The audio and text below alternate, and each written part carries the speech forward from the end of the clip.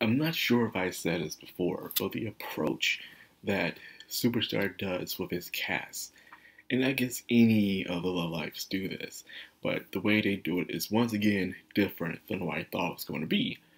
Adding on the 9 characters, I thought it was going to be like typical on the first 2 series, 9 characters and stuff, but it does it differently. It does the first 5 of the main cast. They hold them in a high regard. They're on a giant pedestal, while the new coming characters aren't in a league of their own. They're small fries, small potatoes compared to the original cast of Leela. And because of that, we get to see this different dynamic between the two groups, between the freshmen and the second years. You see the freshmen struggle, they're trying to keep up. They have talent, but they're very insecure about their talent. They don't think they were born into being true professional idols compared to what the original cast can become. Because even when the original cast became, they were good at what they did. Even when it was just Kanan and Cuckoo, they were extremely well done. And then Sermaine joined, and then of course Shizuto joined, and things got extremely better for them to the point that, or the story, they took second place. They were very good, special in a way. They just needed to form together. But then they wanted to really raise up the stakes. So in order to do that, they start recruiting new members. These new members were going to come, and I thought it was going to be like, like Sunshine or the original Love Live.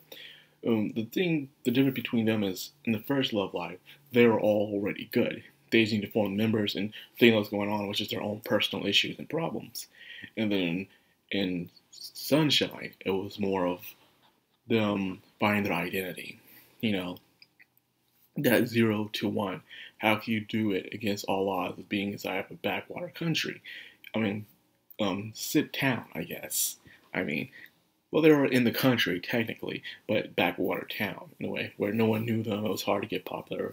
Heck, they couldn't even save their school, in a way. They had to go to another school. But they did win Love Live. It was them finding their identity and being more confident in themselves. Nijisaki is more about individual idols, being as a unit. And this one I thought was going to be just freshmen, but no, they're second years, time does pass. They add on freshmen. This time is showing them being senpais, the difference between senpais and konais. Because konais can't always be good, but they don't see themselves good enough compared to their senpais. As you can clearly see here, the difference. The practice is extreme, very extreme. The things they have to do every day, they're all specially talented, and they're just gifted, completely gifted. They were born to do this. Natural as breathing. Then you have the newbies who want to get onto it, but they don't see themselves as extremely talented as the others. They have to struggle. They have to rearrange the schedule just for them, because I guess they're not on that level. I guess it's showing how you have to adjust for the others in order to be a good unit.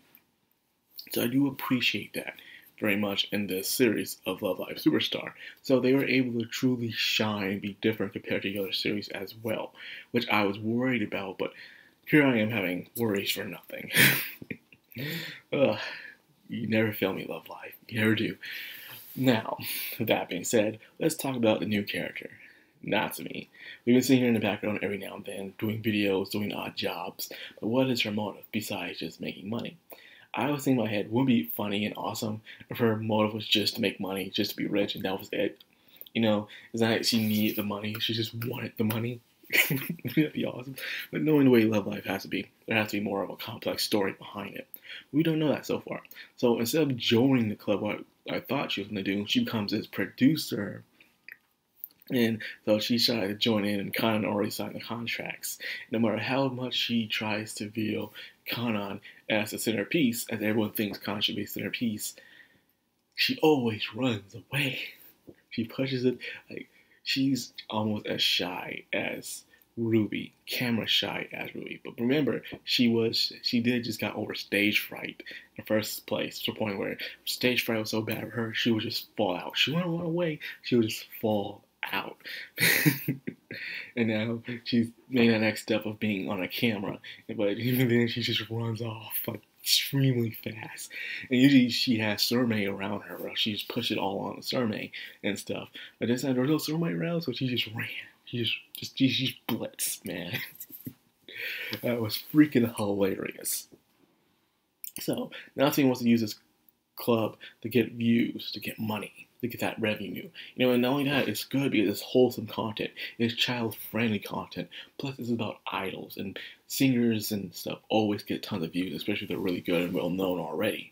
So this is already cha-ching cash. Not to mention she can make merchandise and all the other stuff and promos. It's pretty much a producer is the highest level when it comes to promo work. You know, you have your regular BA, you know, you go to stores and you promote products. Then you have the brand ambassador, which is the promo person, which go around and they are at car shows, they're at golf tournaments, basketball games, and they promote the products there. And then finally, you have producer in a way where you're your own man. You're your own person. You line everything up, everything goes your way. You're finally to the top. I don't think I'll ever get there one day, but who knows. But with that being said, things are going well. The card game was funny. The card game seemed like they said they could only play the card game outside because there was not enough room in there. I looked in that room. There was enough room. Dude, growing up, there's a lot of cousins in the family. So we all had to be inside the kids' room because we're all around the same age, around this time. Because there was a lot of uncles and aunts around the same age this time. So there became a lot of cousins. We were all forced to stay in the same room, the kids' room, during these barbecue parties and all that stuff. We all had to be in the same room. They could have fit in there, man. 8 people could have fit in there. If you can have 15 kids in one room where I was at, which was way smaller, you can have freaking 8 girls in that room, man. That is some BS. Room small my ass. You can fit 8 people in there. If I had to put up with all my cousins, I'm pretty sure they can put up all their friends. That's some BS. I'm sorry. I'm calling that out, man. You can make room. Well, anyways, they got sidetracked by video games. It seems like Ren might be addicted to video games now.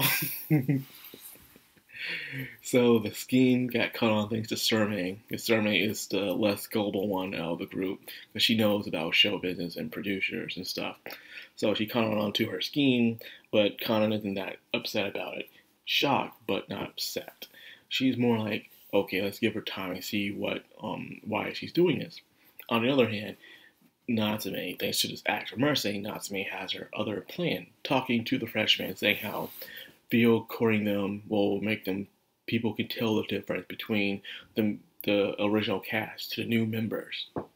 And they'll be the laughingstock, and no one would take Leela seriously, looking how bad the freshmen have to struggle compared to the original cast. They didn't want that, you know. So, Natsume, for her harebrained scheme, says, let's split them up. Divide and conquer. I'll take the freshmen and I'll have them doing their own training regimen over the summer. Well, the original cast do whatever they want. So, there goes that. And she goes up the roof and just praising the Lord of money. Her little plan could go miles. And since the main cast, besides, well, this freshman besides Shiki, are gullible, she has her scheme. So we all thought she was enjoying the club just yet. Nope. She still has her little evil deed. I like this character. Very funny. So anyways, that's all I got for the video. I hope you guys enjoyed it. If you did, like, comment, subscribe. Of course, hit that bell icon. This has the background on Madame. Signing out.